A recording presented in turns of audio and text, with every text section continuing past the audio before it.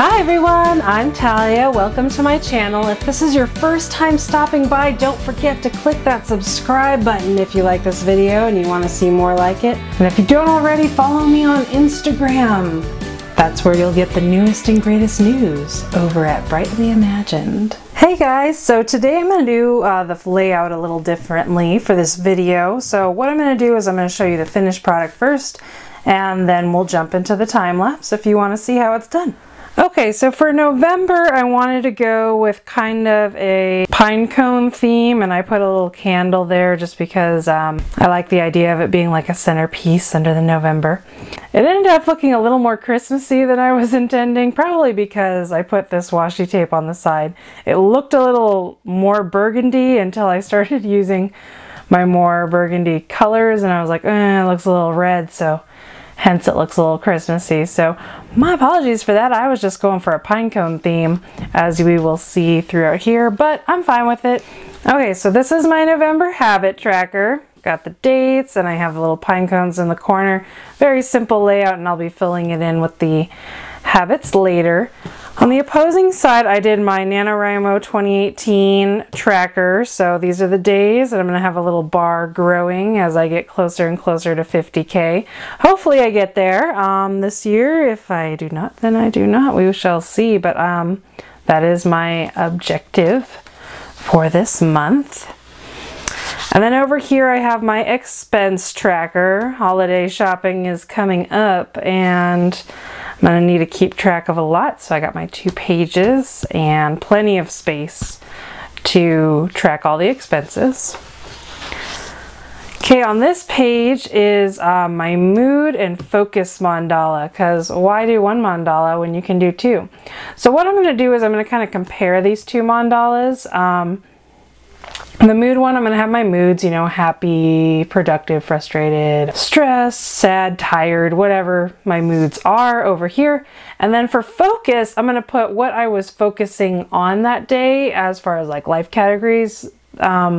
Was I working a lot on the house? Was I spending a lot of time with family? You know, writing, the channel. What was my focus for the day? And I'm going to see if there's any correlation between what I'm spending most of my time on and what my mood is. So that was kind of my thought for doing 2 mandalas this month.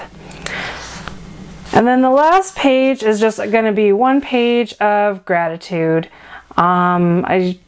I liked the last one with the line a day, but I kind of thought I could just do that some journaling on the daily pages. I always do that. I try out the gratitude and I'm like, oh, maybe if I had more space, but I kind of end up doing it on my daily anyway, but I still want to make sure I'm focusing on it every evening. So that's what this is for, is just being grateful, and I can just use 1 word to say what I'm most grateful for that day.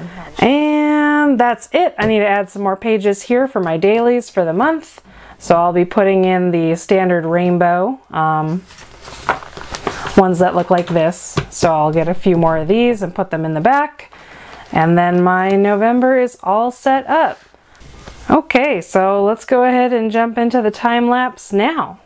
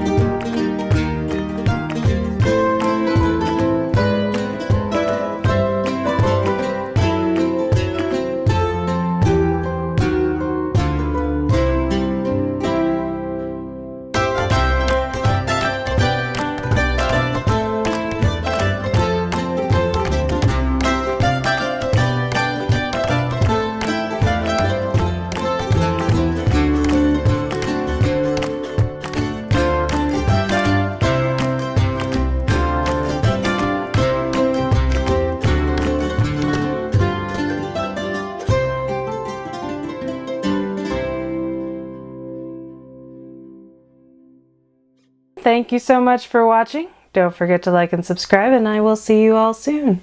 Goodbye!